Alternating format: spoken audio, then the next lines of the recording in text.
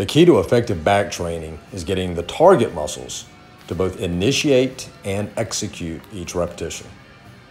Performing a single arm row here that I like to call a scap row, meaning that the resistance is coming from out to in as opposed to the conventional way of the resistance coming from forward to back.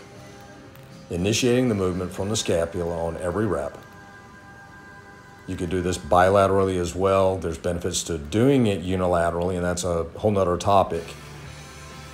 But this can just as easily be done, or just as efficiently be done, bilaterally. Notice I've got the chest supported with the bench being in an upright position. You could do this in a seated position without the chest support, or actually do it in a standing position. Just depends on stability in terms of the load that you're using. Again, notice the protraction at the beginning of the rep when the arm is extended into retraction. Imagine that you're dragging the resistance into the target muscles, again, the middle of your back, the mid-traps. Think of the arm as merely a connector or a bridge from the resistance to the target muscles.